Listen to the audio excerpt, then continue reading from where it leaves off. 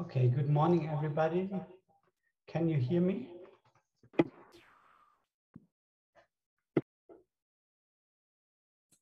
Yes, but I think it echoes.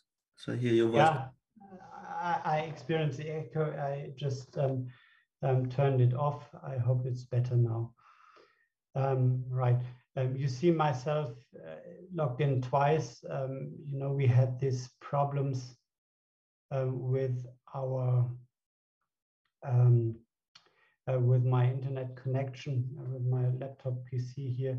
Therefore, I had to log in twice just to have a backup system in case the problem has not been resolved so far. Just a second, there's still a small echo.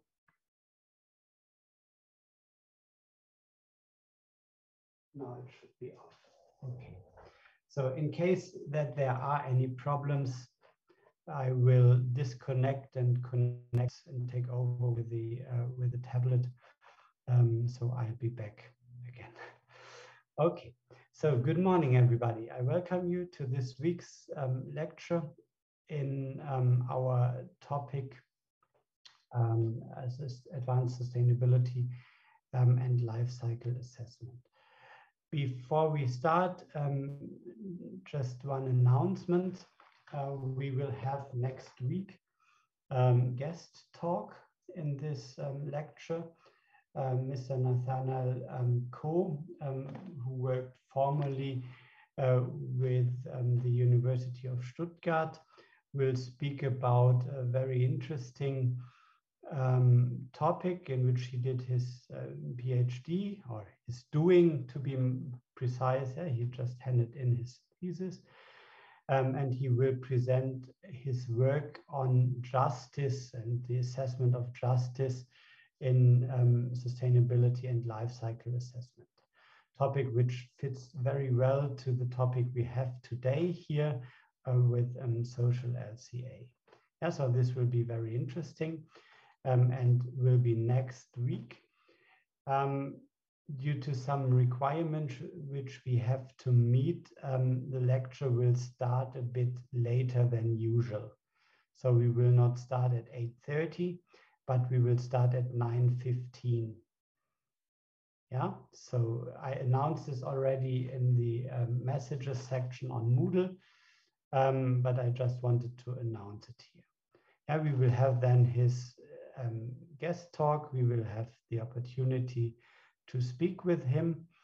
You may also inquire with him how it is to do a PhD in the field of life cycle assessment and to work in this field. Yeah, these people at the University of Stuttgart are those who elaborate together with Sphera, the consulting company, the life cycle assessment software Gabi. Yeah, so this is from a topical perspective, but also from employment perspective, probably something which could be interesting to you. All right. So I'm very happy that we were able to win this speaker there. Today, I want to speak with you about social LCA. And I will start with sharing my screen. Just a second.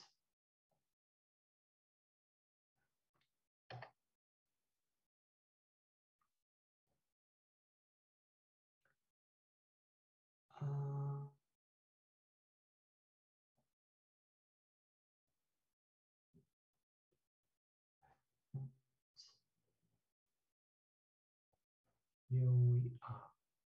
Right.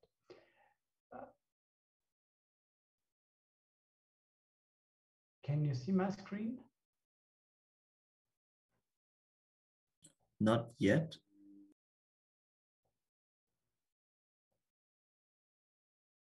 Can you see it now? Yes. Okay. Good. Okay. So topic of today is social life cycle assessment. to have a start, we will speak about first, what you should take away from this lesson. I will motivate it then and speak about then what we understand under the term of social life cycle assessment. We will go through the individual phases of social life cycle assessment and compare here always how this relates to the classical life cycle assessment, where it is similar, but also where we find differences. And in the fifth point, I will give you a short case study. We will look at the production of roses in Ecuador and in the Netherlands, and have some insights on this social LCA before I summarize today's lecture. You have seen it. Today we have 58 slides. Therefore, I have to speed up a bit. When I'm not coming through, we will take up the topic then in the end to complete it. But usually it should work out. If there are any questions, please, as usual, do not hesitate to ask. So, what should you take away from today's lecture? You should be able to define what social life cycle assessment is about, explain the individual phases. You should understand where the challenges are in social life cycle assessment and where it therefore differs from environmental LCA. And to sum up, as a conclusion, you should also be able to discuss the applicability of it. Right. To have a start, I have here two examples. The one is Nike. Probably most of all of you know who Nike is. A sports fashion company, which has multiple contractors. When you buy some shoes from Nike, you find that, well, a nice sign where it is manufactured. It is not manufactured in the US usually. A contractor of Nike is Saga Sports, and they used child labor to produce the shoes.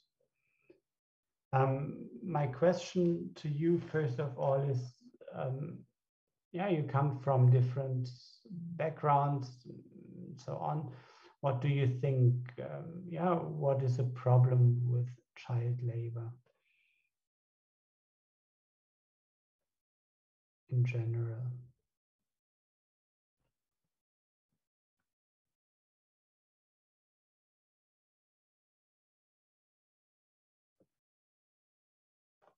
That instead they don't have education. Right, they don't have education. What does this lead to?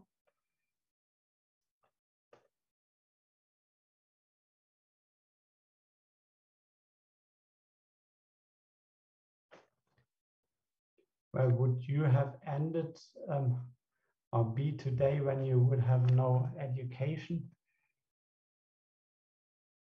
or less education?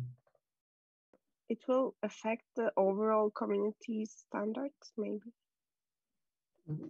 The overall community, right? But also in particular. With no profession, less salaries, but like some of them criminals or something, I don't know. So you affect the individual prospects of the child to develop, to unfold all its capabilities, abilities, to develop a life yeah, which we are able to live here. Yeah, it has drawbacks for the society, as you said. Yeah, since yeah, you have a huge amount of people probably, yeah, which are not, yeah, developing their potentials, yeah, for the community. You affect the health, maybe, yeah, of the children, yeah, depending on the working conditions. Yeah, so this is really something which is yeah, severe, yeah, for the children. However, yeah, why do you think is child labor carried out?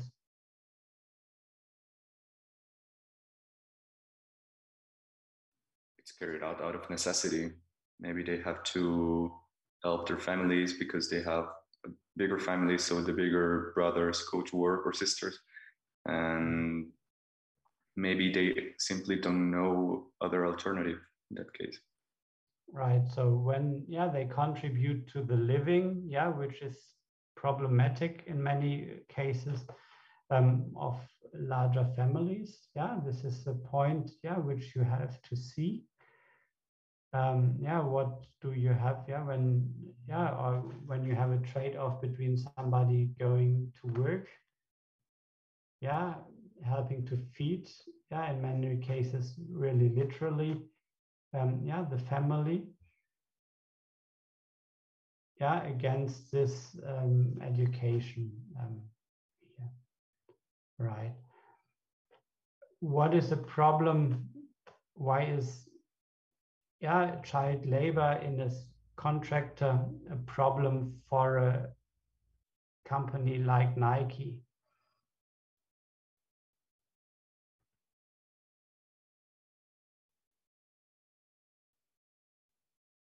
Why should Nike care? Well, I think at the first moment we could say that's a reputation matter, but it's also related to what you say. So you say that you're a responsible company, that you care about sustainability and social issues, and then you have in your value chain kids doing the tennis shoes and the clothes that are really expensive, that are selling really expensive. So you also have an imbalance, a lot of imbalance of the price, of the costing when you're producing, because you're using this type of labor. And so I think a lot of problems actually. Somebody to add to this? I think not only the image, probably that's a big part, but also some legal issues, because as far as I understand, there are like some rights for the kids, and especially big enterprises like Nike could be charged somehow by hurting this right. Right. Yeah. So you have the one point, yeah, of course, legal obligations. Just last week, yeah, in Germany, I have it on the next slide. I think, yeah, we had the adoption by the German Parliament on this so-called Lieferkettengesetz, the supply chain law, yeah, which makes companies liable, yeah, for what is happening in their upstream supply chain, yeah, regarding issues of yeah, social aspects. Yeah, this is the one point. On the other side, yeah, this image problem is severe. Yeah, as you see in the manifestations on the picture. Yeah, when you pay a lot for a pair of sneakers, for example, yeah, or when you pay, yeah, let's say 40,000, 50,000, 100,000 euro for a car, yeah, you don't want to get blamed by your friends, by your family, for supporting a company, yeah, which exploits people in the value chain. Yeah, imagine yourself, yeah, driving a Tesla or so. Yeah, you want to be the clean guy probably when you do this. Yeah, having such a nice, yeah, and carbon-free, at least in the advertisement, car. Yeah, you don't want to be blamed by your friends for supporting supporting some child labor in a mine to build the batteries for it. So Nike got to know this here in this case. They have it probably in their general bylaws, so to say, and withdraw from the contracts. However, and this is indicating somehow the problem. And the consequence, the contractor had to fire then 4,000 workers, which are dependent on the contracts with Nike, which left then households with 20,000 people without work. Which shows one of the dilemmas. Please don't get me wrong. I'm not saying, well, we need child labor, but you need to be careful, with your conclusions, to not harm the wrong people with them. So, question is, I said we have the dilemma. Here, do you see any alternatives to just firing the people?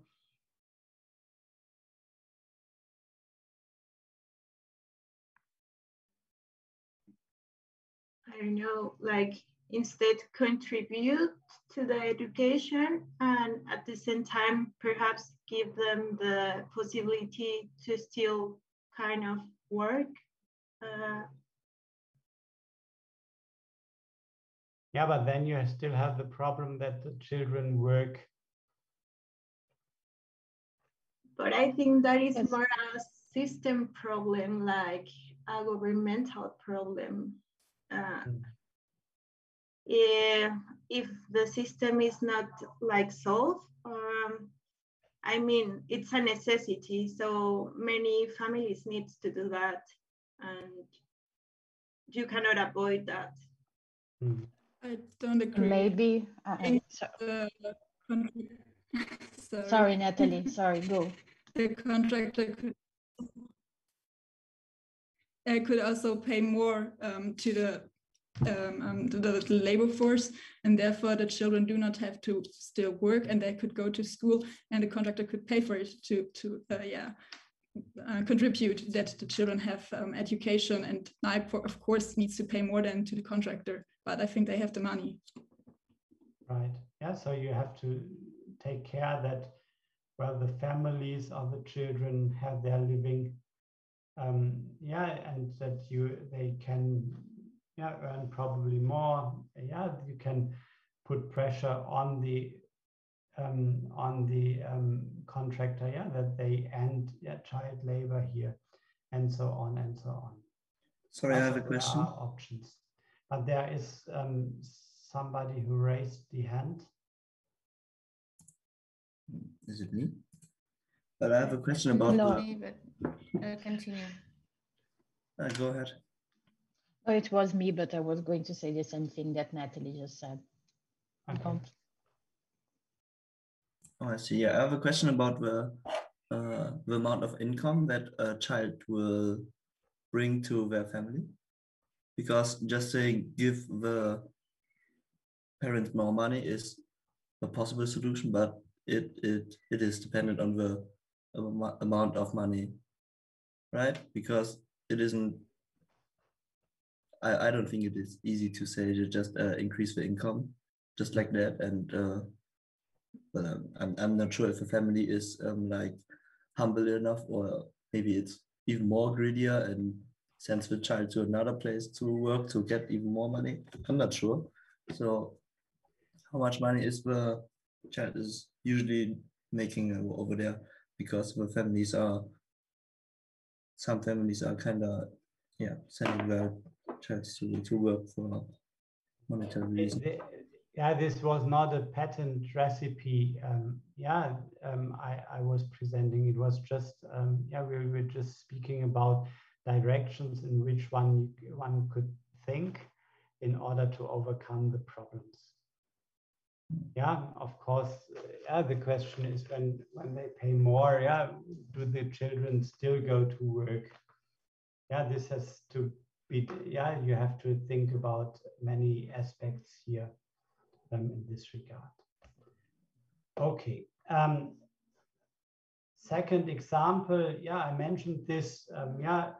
Last year when we elaborated this unit, they were already speaking about this Lieferkettengesetz.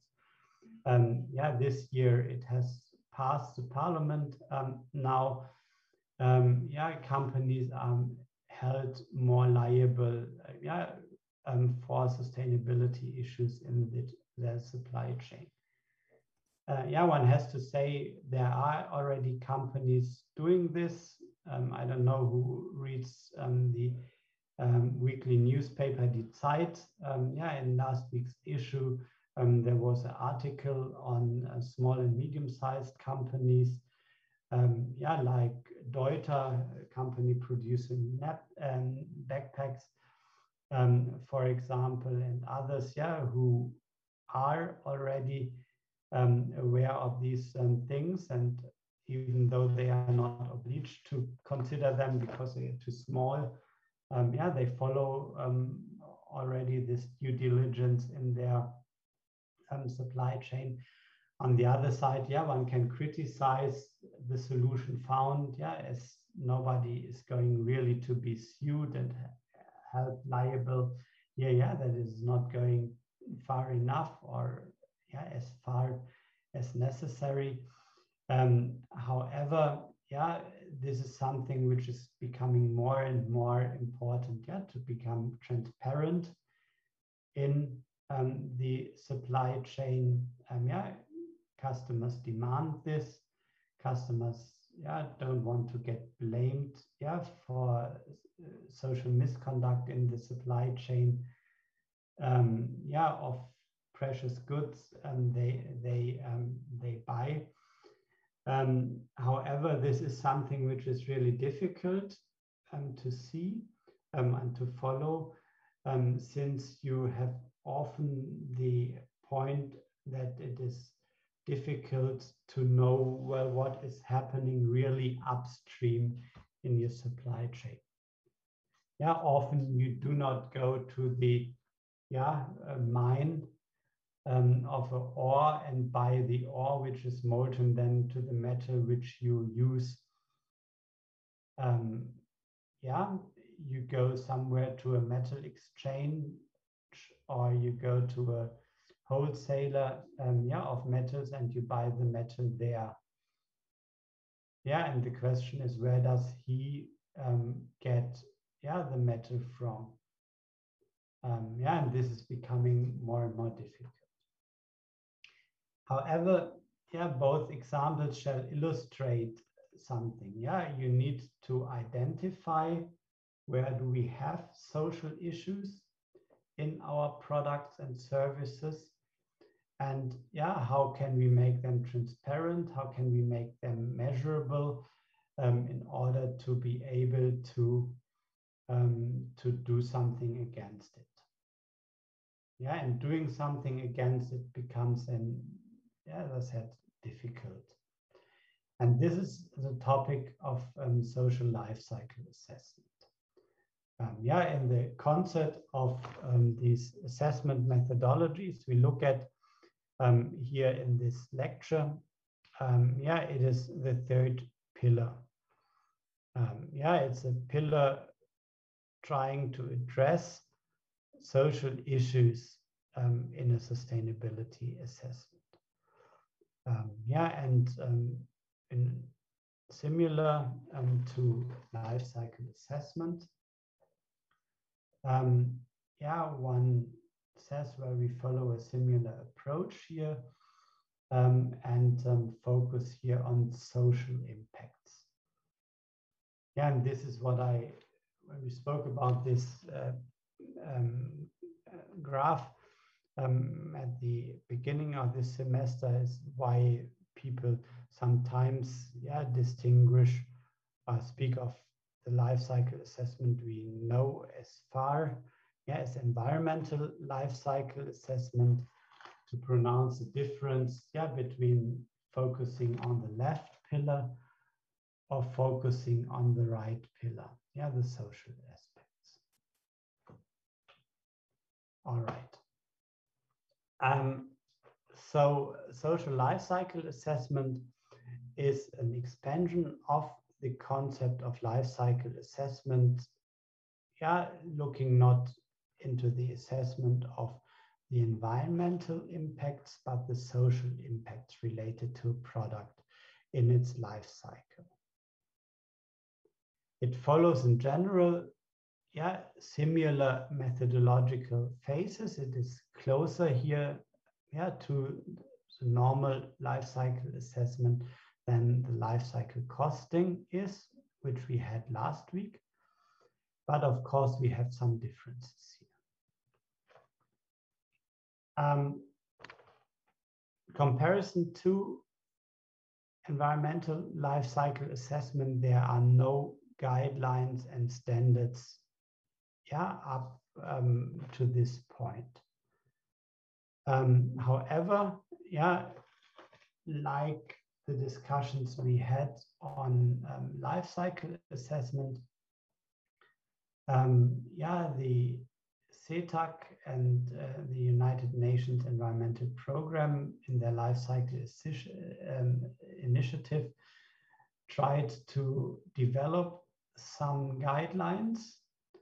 And this was, when you recall it, also the first step in the elaboration of the ALCA standards. So in 2009, both institutions in their joint life cycle initiative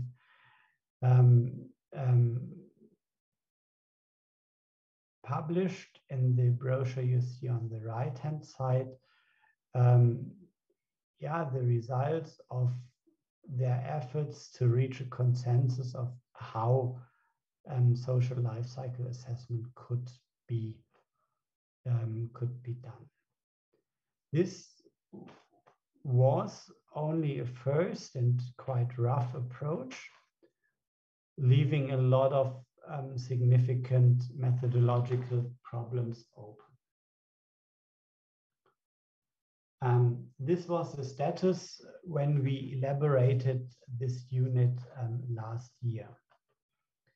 Unfortunately, we just came across the point that later last year, the same initiative published a study which, with the year 2020, which proposes a revised version of these life cycle standards. Unfortunately, when I just say we just came around this notion, this was in preparation of Rosina and me for this week's edition. When we already uploaded everything, we were just able to have a look at it yesterday. Therefore, this is not yet reflected in what I'm presenting. This new guidelines from UNEP CETAC take up the discussions which have been carried out from the year 2009 on, and brought them together with the general descriptions, the general approaches of social life cycle assessment. So it's not a revolution. It's just summarizing the status from 2009 and resolving some of those issues which needed to be clarified. You find here the link. You may have a look into this. The following still focuses on the discussions as they were before this summarizing report was made. What has also been done in this report was to correlate or reference further the impacts from a social perspective to the Sustainable Development Goals. It introduced, besides the social LCA, the concept of social organizational LCA, which has not the focus of a product or a service, but the product on the focus of the organization. So when you're interested, please have a look.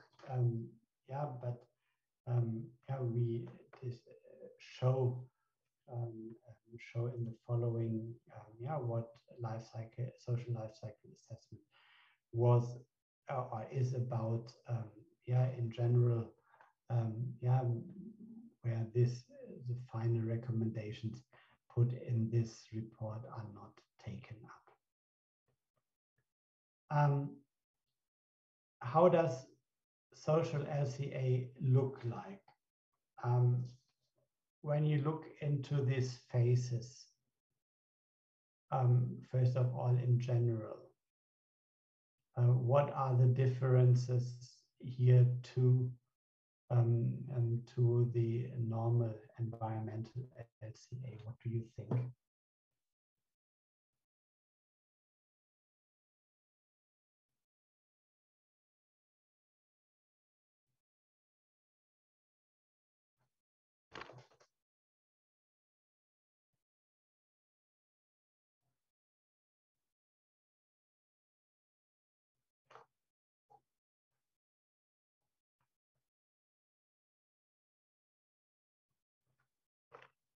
So Mr. Singh says it seems to be the same.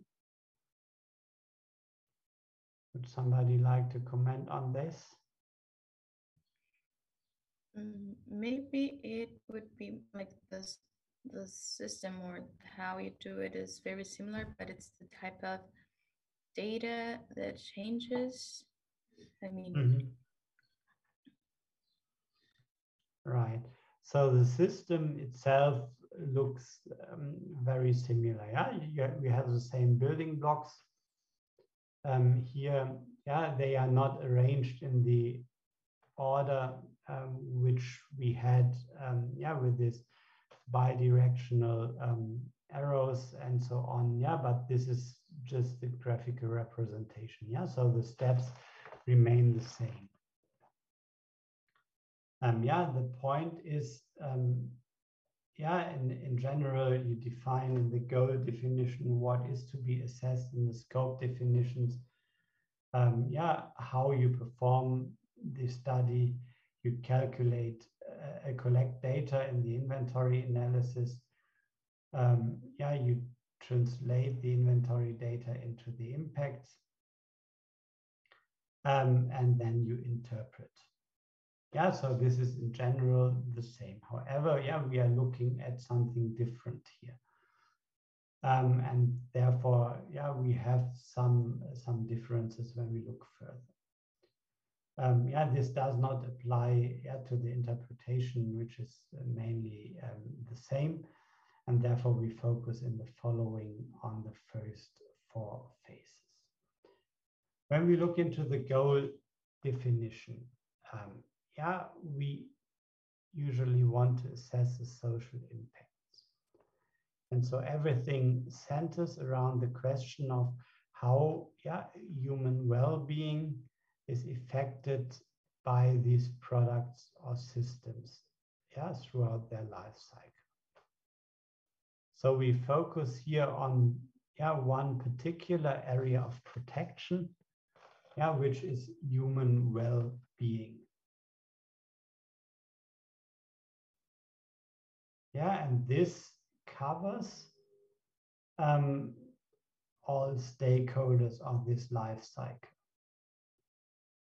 As we look in the environmental life cycle assessment on the environment as a whole, we look here at humankind, yeah, or stakeholders involved.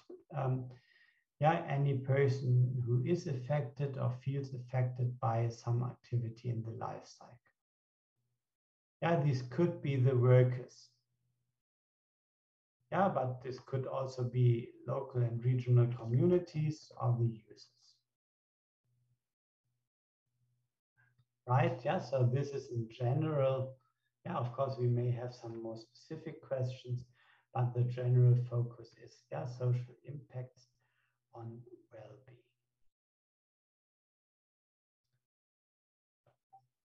How would you define well-being?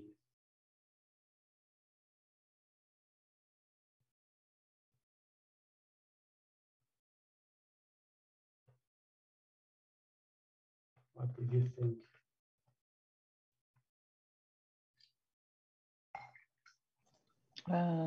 You have like physical, how you are physically, how you are mentally, if you are feeling well, eating well, if the society, everyone's in the same page. There's a lot of things related to well-being, but you can go for physically and mentally, for example. Yeah. Yeah, so we speak a lot, yeah, these days about the effects of the pandemic. Yeah, and when you think about children, yeah, in their homeschooling, yeah, they through homeschooling they are safer regarding yeah, their well-being in physical terms, regarding the COVID disease infection. However, yeah, the question is, yeah, is this really then well-being?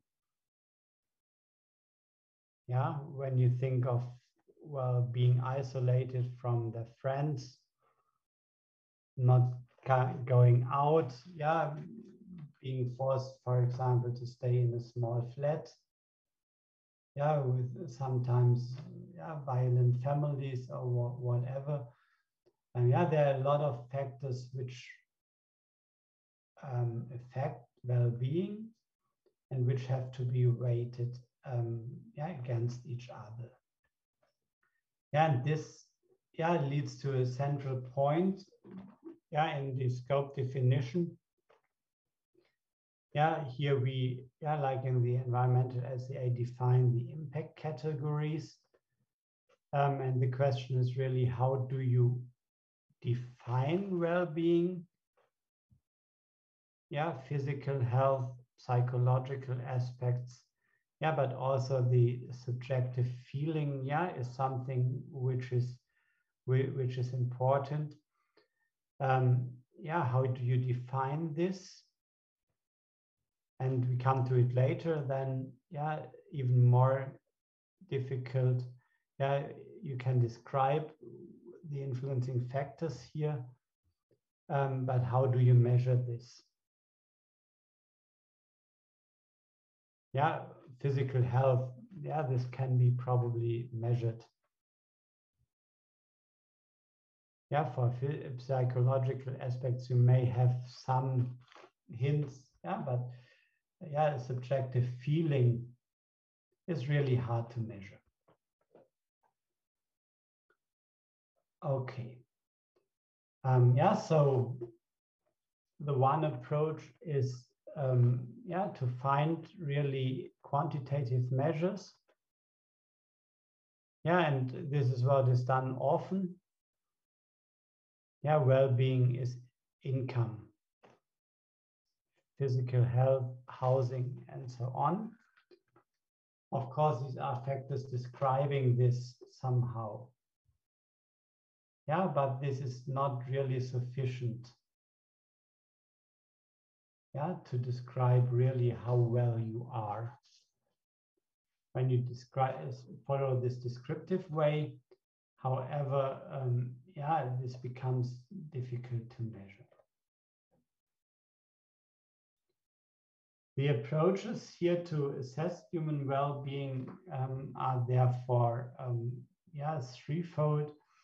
one central approach often used is so-called normative compliance, where you look into some conventions from organizations, their standard or minimum requirements on social aspects, from the International Labour Organization or from the Global Reporting Initiative.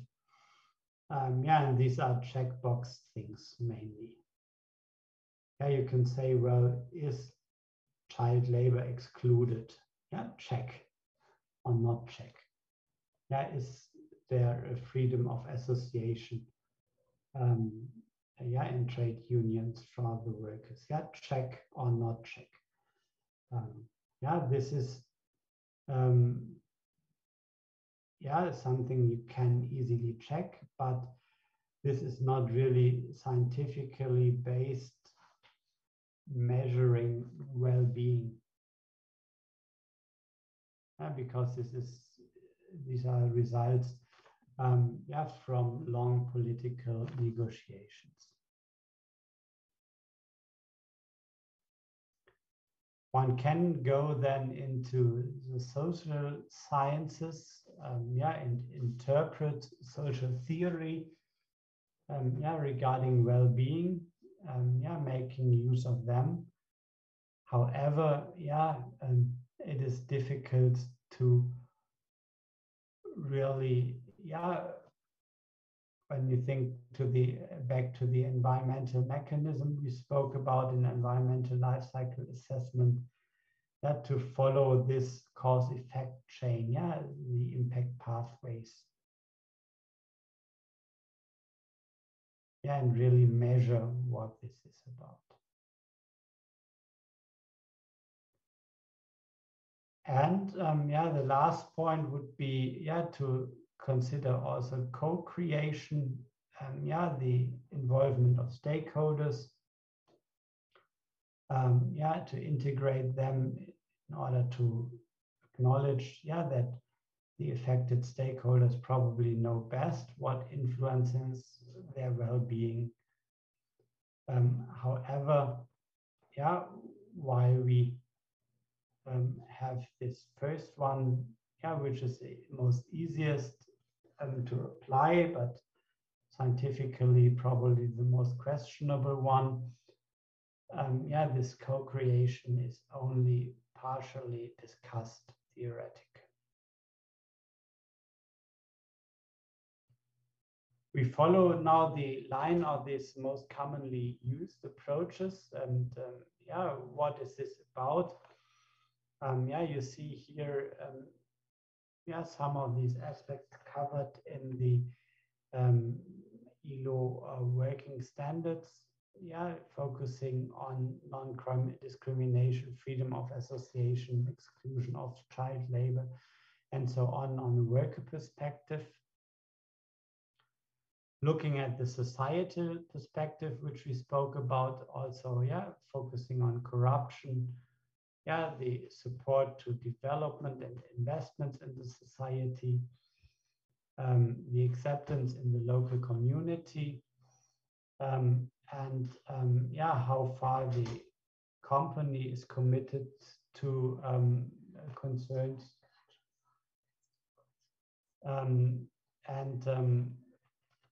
finally, the product users, how far this integrates here. Just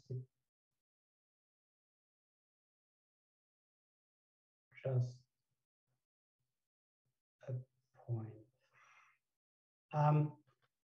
I would kindly ask you, in the coming 5 minutes, to have a look at these 2 slides here in the scope definition, on the one hand side, and on the example impact pathway here, and then discuss, compare these approaches here, in social LCA in comparison to the environmental LCA. And to work out, what are the main differences.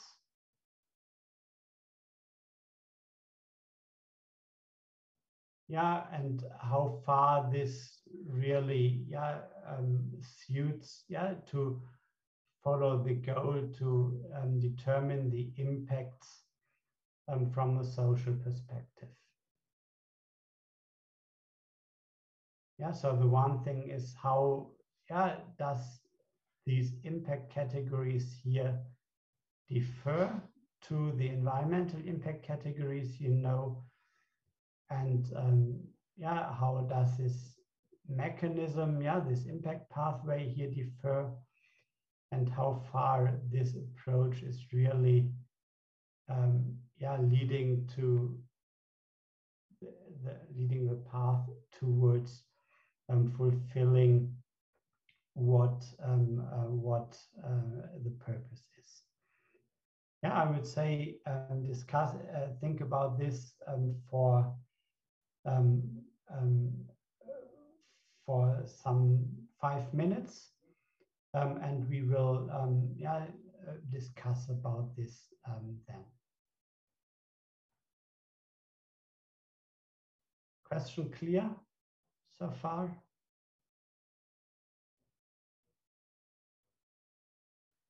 All right, then we see each other in 5 minutes.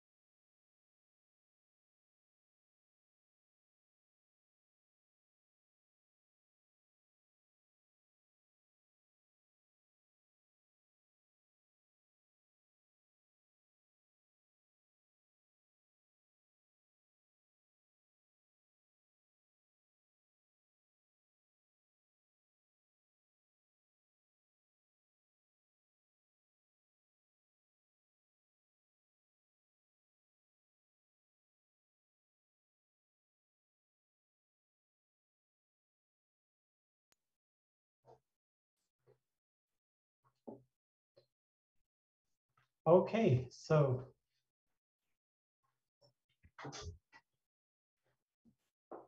what do you see here in comparison to the environmental life cycle assessment in terms of these categories and this environmental or this impact pathway?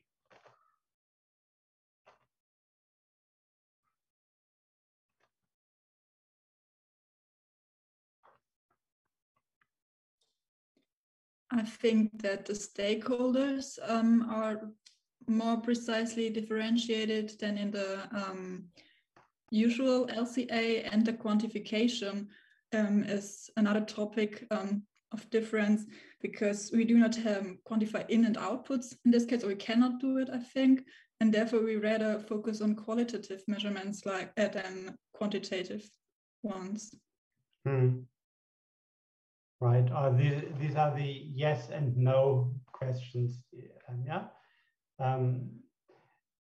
Okay, the stakeholders are probably comparable, yeah, to the environmental compartments, yeah, like soil, water, atmosphere, and so on. Yeah, you have worker, society, product user, but yeah, the other thing, yeah, but this is, yeah, we do not speak of humans, yeah, and or their health only. Yeah, we speak about other issues and differentiate them further, right? Yeah, maybe one remark. And what I meant with stakeholders is that we do not usually differentiate whether this impact category really affects the local people or is affecting the whole society. Okay. If we could do so. Right. Yeah, but this is something, yeah, where you can also make a differentiation regarding the specific study you take. Yeah, this is then goal dependent. And for the example impact pathway here, yeah, this is example for child labor. Yeah, what is the difference here when you compare this to the environmental mechanism?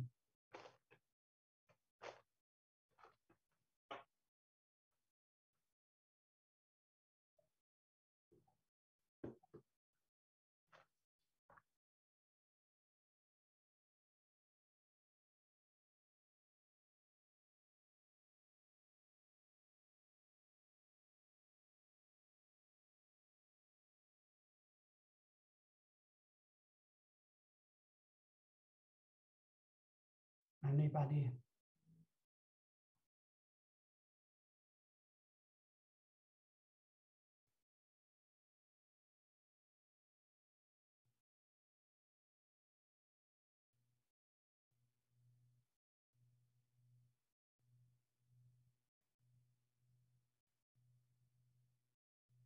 We focus here on one area of protection only, which is the overall well-being.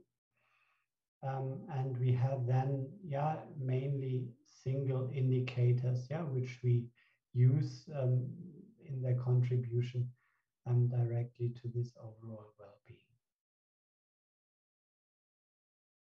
How far, this was the second question, does this contribute to the overall aim of measuring the social impacts along a life cycle? How well does this mean? Could you repeat the question, please? How far do we meet, with this approach here, the goal of measuring the social impacts? Okay, how accurately or how well can we actually say we're measuring the well-being here? Maybe that's the question, because I'm not really sure I understood it. So the point is that, this goes back to the to this part. We check here mainly, do we comply with some things, saying, well, does this occur here or not? Yeah, this is really measuring really the well-being in itself. Yeah, following these social theories and so on. Yeah, it's somehow a simplification. Yeah, one uses what one can measure. Here we come to this in a minute. Okay, as in environmental life cycle assessment, we also distinguish between attributional and consequential social LCA. The point is that well, one can really apply this measuring the social impacts, but this is, as I described just on the previous slide, problematic.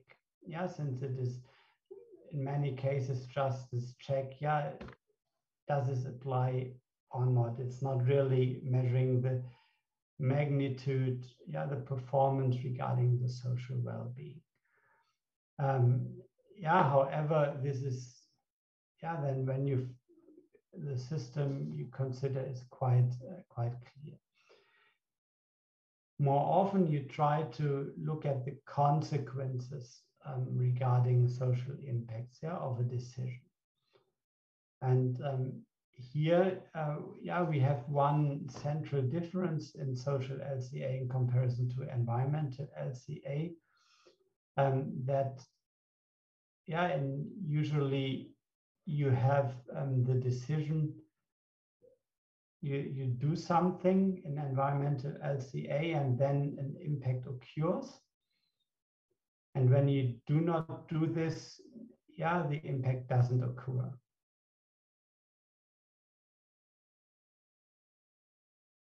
And this is something which is different in social LCA, where you have these trade-offs we spoke about in the field of child labor, but you could say, trade-off between unsafe working conditions and unemployment. You produce with this company in this country and so on, you create jobs there. But these are unsafe jobs, having negative impacts. On the other side, when you do not invest there under these conditions, you have other negative effects, which could be unemployment, like in the Nike field. This is a central difference between social LCA and environmental LCA, and that the no action option may have negative effects itself. Okay.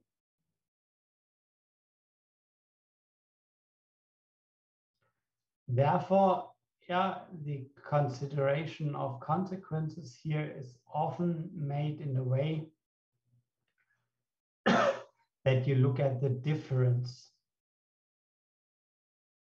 between the impacts of doing something, this is the upper row, or not doing something. You look at the impacts, when you extract material for A, when you produce A, when you use A, when you dispose A, and subtract, the case when you do not do this.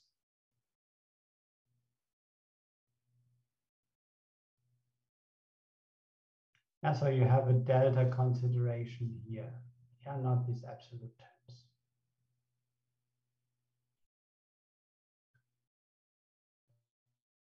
You also don't have this clear relation between the process and the impact. Usually in an environmental LCA, you have a database which you can use, and here you have a close relationship of between carrying out a process and the related impacts. For example, in the iron and steel industry, you melt iron in a blast furnace, yeah, you need energy for it. For the energy, you have a specific mix, and you can, yeah, then calculate the impacts associated to it. In social LCA, this relation is weaker. Yeah, the melting of the iron and the workers' right to organize in labor unions, yeah, are not directly linked.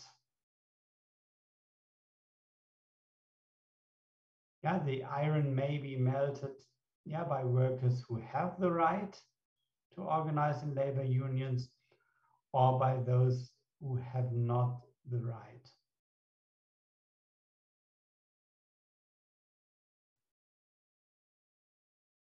Yeah, this depends on the conditions in the country or the conditions in the company or an organization they work in.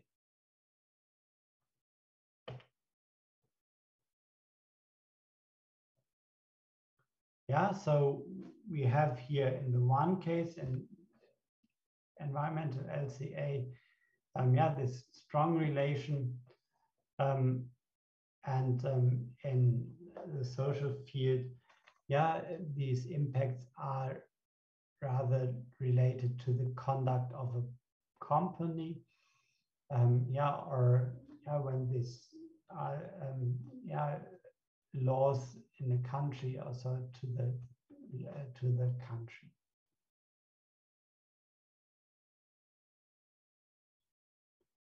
Okay, so this is a graph which should yeah, exemplify this a bit further.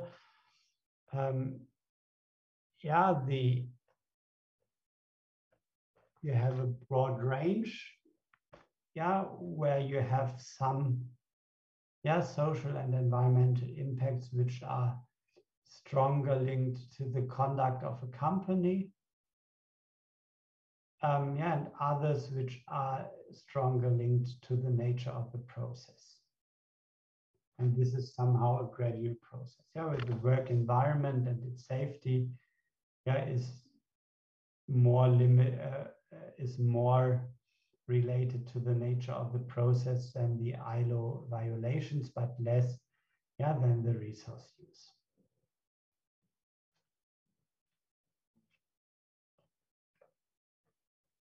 Okay.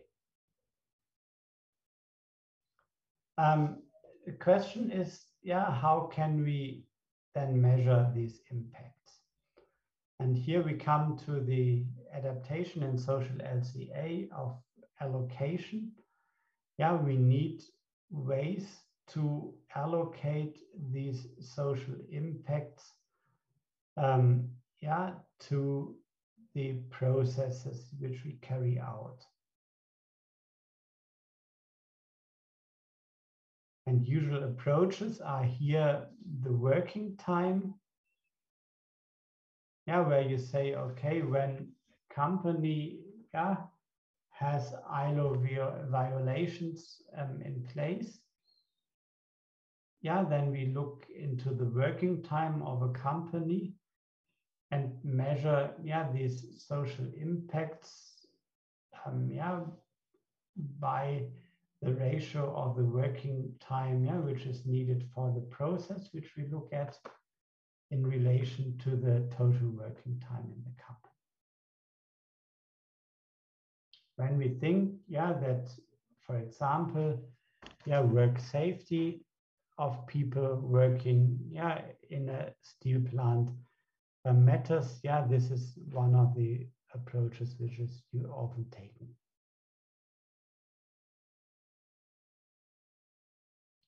Another one is, yeah, when it's a general involvement and we want to relate it here, yeah, to go to the value creation. Yeah, and look into the total value created by a company, yeah, and the share, yeah, created in a specific process, and we multiply this, yeah, with the total social impacts in the company. this approach clear? It's the adaptation of the allocation to this specific case of social LCA. Mr. Alemann, please. Yeah, I have a question regarding the social impacts, the total in the company. Then how do we calculate them? Don't we need the social impact of the process first? Yeah, this is a point. When we say, well, the social impacts do relate more to the company in general. Yeah, where we say, well, the company has a share of 10% of children employed.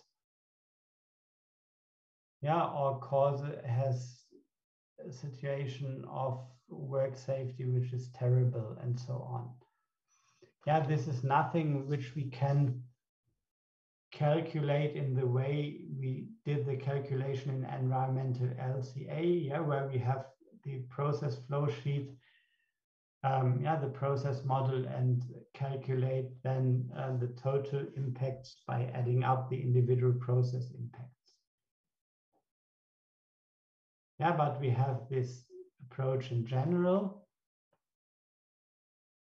Yeah, when this, and then we allocate the impacts, to a process or a product through this allocation factors. Of course, when it is possible to have something like this, this dependence of the impacts on the performed processes. We can do the calculations as you suggested. However, this is often the case, often not the case, but we are more often in the right corner here. That social impacts are related to the company in general. And then we need this allocation here.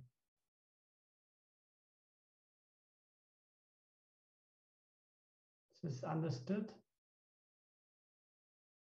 Yeah, it's a little too abstract for me, the social impact of the total company. Is that like a fraction, or is it like a percentage, or what is it? Which number? It's a percentage. It's the ratio here is saying, okay, when a company operates 8,000 hours a year, and has, let's say, 100 persons, so we have 800,000 working hours per year, with the impact on the right hand side, and you can allocate then for this process, for example, 100, or let's say 800 hours. Then you have 1% of the social impacts which can be attributed to this particular process. Okay, now I have a better idea. Okay. Thank you for your question. Okay. Then the question is, how do we account then for these decisions we take in a consequential social LCA? When we try to assess the consequences of a choice, to do something, through a process, then we have to compare this again, against the option that we do not perform this process. And the point is that we should try to include all social consequences of a decision here, to come up with the overall assessment. However, yeah, this is really hard to measure. Yeah, here we come to really a frontier of application, yeah, which is still not really clear. Okay, we have often the problem that we have to decide whether we use an indicator which is quite intuitive and easy to use, meaning, yeah, that we can easily determine the data, versus an really accurate indicator which is describing the impact really sufficiently. When we look at the question, how do we measure, for example, the discrimination towards workers? An easy hands-on indicator would be to look at the share of male and female workers. However, as we know, even from Germany, the share of female workers or females in the boards of directors or whatever, is not really a good indicator to look how the share of female professors in universities, and it's not really showing whether we have a discrimination in place or not. There are much more effects to consider. What do those people have to give up to reach these positions? Do they reach the same payment level, and so on.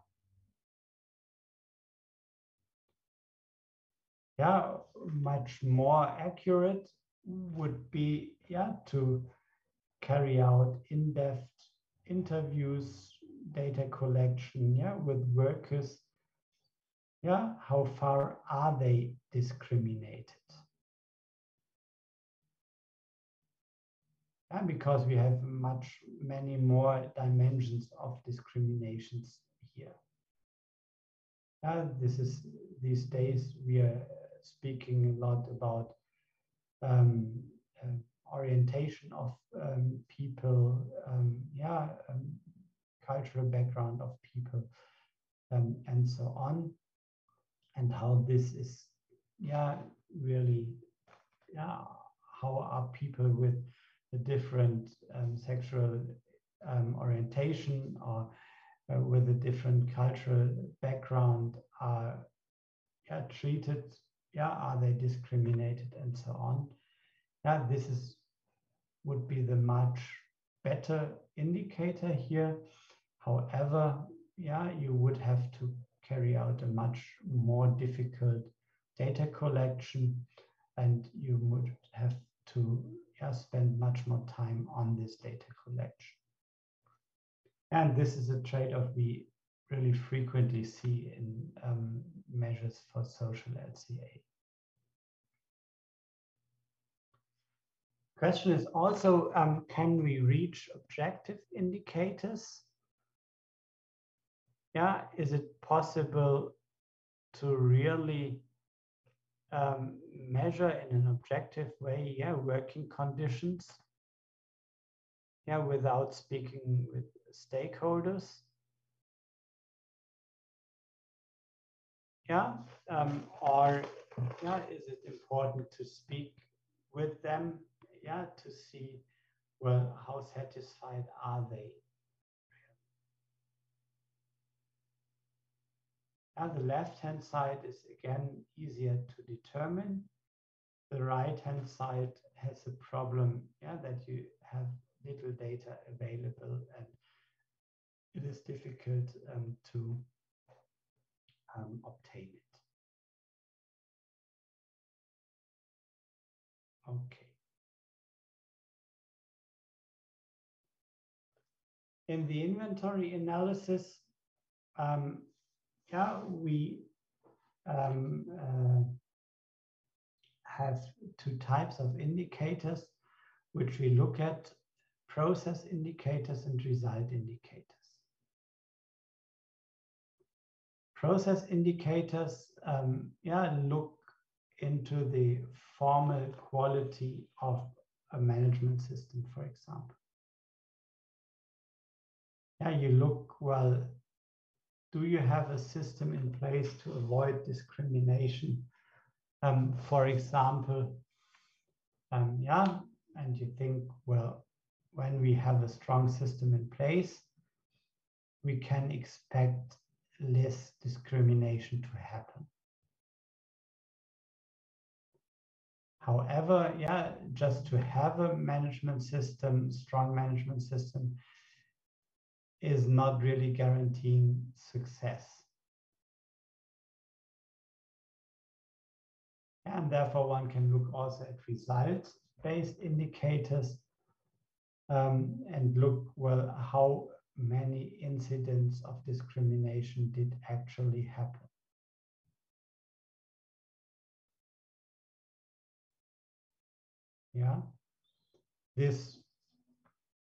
When you have no discrimination incidences, you could argue, well, we have no discrimination. However, and unfortunately, the practice has shown this, only that there is nothing reported, or we have low reported incidences, doesn't guarantee a low number of incidences.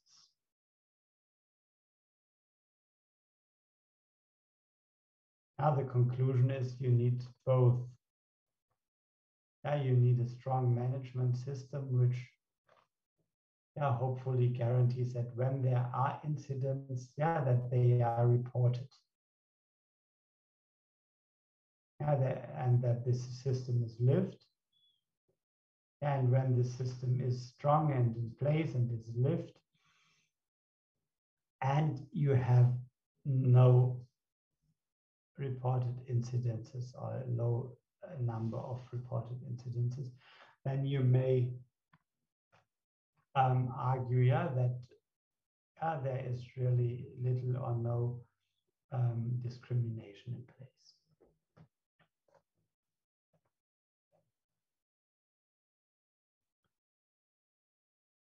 Okay. Regarding data collection, social aspects are often something which is very specific for a site. So we need site-specific data, but also, of course, data regarding the boundary conditions. Like monitoring agencies, socioeconomic conditions, the national and the regional regulatory framework. The point is, that it is often possible, to do such a study then for the for your own company, but that data on these issues, for the second and third tier in the supply chain are much more difficult to obtain. Companies do not want to pass information here to their supply on their suppliers and customers. And when you buy something on the open market, it is difficult to trace back.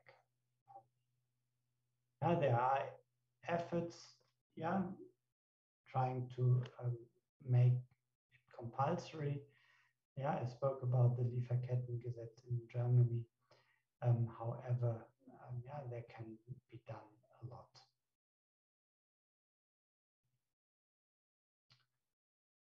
Okay. Further, regarding inventory analysis, how can you approach the problem of the availability of data? There are some databases of social impacts. Social hotspot database, for example, is one thing, where you can rely on social audits of many companies which are already existing. Where you as a practitioner do not have to go through every company in your supply chain by yourself. However, it is often difficult to really get notice of really sensible data here and to make it public. So what is done often is to relate the indicators to the nature of the process. And this is something I showed you already with this allocation. To link the value creation to the lifetime in a population, for example. Which brings you the advantage that you can relate the process or that you have a process-related indicator which you can use to measure the impacts. However, it is really questionable whether it is possible to capture really the essence of this assessment, the social impacts in such an indicator.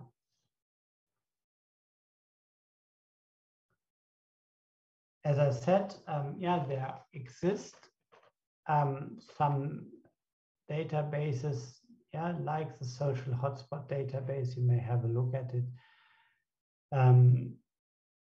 Which publishes, for sectors and countries, social impacts. This is really nice to see.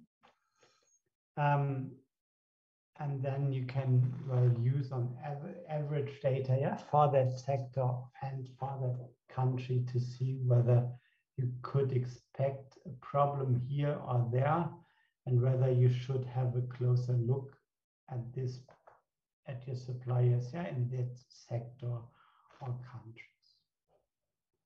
The point is that this average data is average data. And your individual supplier can be much better or can be much worse than this data set in these databases. All right. Just a second.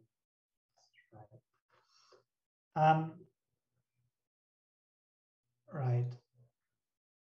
So usually in life cycle assessment, we have these regarding the impact assessment, the steps of classification, characterization, normalization, and weighting. Normalization and weighting are the same steps as in environmental LCA. Differences we find regarding classification. Classification means to assign inventory flows to impact categories. In environmental LCA, we select here the impact categories, collect inputs and assign them to these impact categories. In social LCA, we start as well with the selection of the impact categories. But then define indicators to measure these selected impacts and collect the data for these impact categories. This is the point that we have here, the classification built into the indicators. For the characterization, here we translate in an LCA the elementary flows into the impact scores. In the social LCA, the social indicators are the elementary flows. So we have here less environmental indicators and then less elementary flows than in an LCA. One can have one indicator per impact category. Then we do not need a characterization. This is more intuitive for the decision maker. However, sometimes it is difficult to capture one impact really with one indicator. And then we use several indicators which need to be characterized then and which need further explanations. So it's, for example, when we think about working conditions, which is not only about the temperature and, well, cleanliness of the environment or so, but where we have a lot of aspects which are treated. What we do here is that the characterization is usually done at a midpoint level, and often we have a establishment of compound indicators where we score individually, for example, violations of ILO conventions. We look into all the ILO International Labour Organization conventions, and always a score when we encounter one of these parts, and come then to a composite indicator, grouping and characterizing several impacts. On the other side, we leave some aspects open, and we allow for the compensation through this single number approach in the end. So this is when we do a characterization on the midpoint level. At the endpoint level, one uses a measure for the quality of life. These are, we spoke before about these dailies. Here we speak about the QALYs, the quality adjusted life years, which are lost, considering losses of life years plus score of years of well-being which are lost, which is adjusted by a constant here to account for the impact at the end of the mechanism, the area of protection, which is here the human well-being. Okay. We are not through yet, so I left out we haven't spoken about this case study. I would suggest that I speak about this case study next week, and contrary to the announcement which I made on Moodle, I will correct it. We start regularly at 8:30. Do a small repetition on social LCA and speak about this case study. And at 9:15 we have then the guest talk by Nathanael Koh on justice and the assessments here. Are there any questions left, Mrs. Otterbach? Yeah, I wanted to ask whether we still will talk about uncertainties in LCA. Yeah, we have to clarify this. We get a time problem this semester, and the question is whether we are able to discuss the uncertainties, or whether we just you know, there are, whether we give you material for self-studies, yeah, when you're interested in the in this, yeah. But we had the opportunity now with this guest talk, which I did not want to miss. We had yeah, the week where we missed, yeah, one tutorial, therefore, yeah, we are missing one slot currently. Yeah, we will give you information on the uncertainty topic for sure, but it will be difficult, yeah, if we do not find the other solution to include it in the regular lecture cycle. Yeah, it would be nice if we could get some recommended literature or something. Yeah, sure. Yeah, this is something we do, of course. Yeah, there is, yeah, we speak finally about this, yeah, and I will inform you about it. Thank you. Upload according literature. Yeah. Okay. I have another question. Yeah, please. Last time we asked Rosina how the exam will be, and the only answer she said is the complete exercise tutorial and the lecture. But could you give us more information? For example, how much calculations do we need to prepare, and how much stuff we need to just to learn? Yeah. I don't give any percentages also. Yeah, so life cycle and sustainability assessment is a quantitative subject. I just stopped the presentation. Yeah, and you did quite some calculations, I think, in the tutorial. Yeah, we discussed the one or the other aspect on this as well in the lecture. Yeah, so this will be part of it. Yeah, and then life cycle assessment is a lot about understanding. Yeah, what are environmental impacts, what are social impacts, what are economic impacts? Yeah, how can we measure them? Yeah, how is the method defined? Yeah, which terminology is used? And therefore, yeah, this is also an important part of the exam. Oh, okay. Okay. Yeah, we will also shift a bit.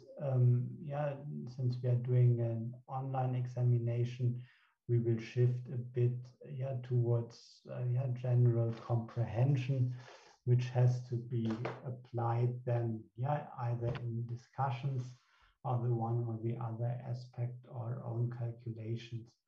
Yeah, so we will not have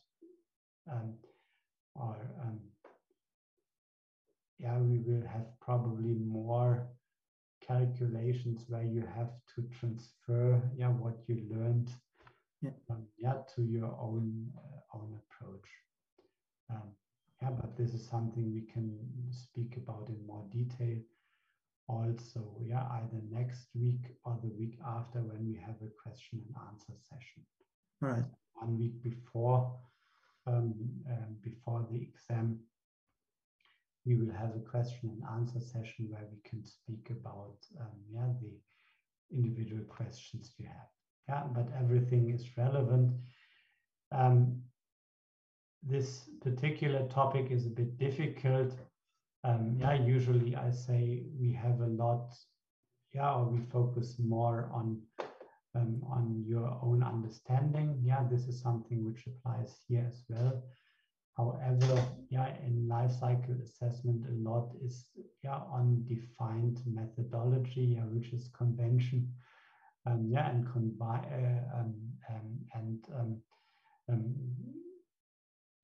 and defined vocabulary, yeah, which is convention as well, and therefore we will have to ask questions on this as well. Okay, so I guess there will be a lot of calculations, so we have to prepare for that, I guess, because there are so many different calculations we did. Yeah, but yeah, most of the calculations are yeah, multiplications and summations so far, especially when you do not treat the uncertainties. Yeah, so this is, yeah, I think when you understand what this is about, yeah, then this is basic math which you have to apply.